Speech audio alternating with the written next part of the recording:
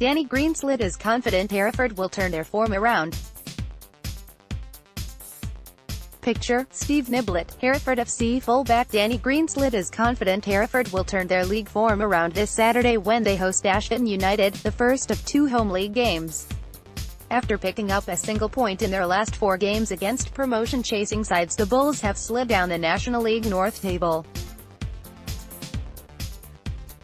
The 24-year-old left-back who signed from Weston-Super-Mare in the summer has enjoyed the opening 8 league games despite the recent run of results. "I'm loving it. We've had a bit of a difficult run and haven't won in 4 games, but we will be able to turn it around," said Greenslade following Saturday's 2-0 defeat at Brackley Town. "If you look at Chorley, but for a last-minute goal there, we could have come away with something, and like I say, a bad decision today cost us, so on to the next one.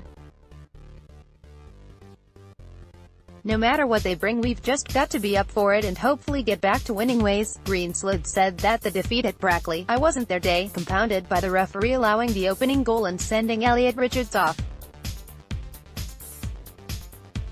"It wasn't a good day at the office, was it?" added Greenslade. "They had a good strong number 9, they were quick behind and well drilled and organized, so caused us a few problems. Overall we defended quite well, to be honest, as it was too bad decision, and playing with 10 men is never easy. They had a man extra, so there was no way we could be all gung-ho. We had to try and wait for our chance and try to counterattack, but it just wasn't our day."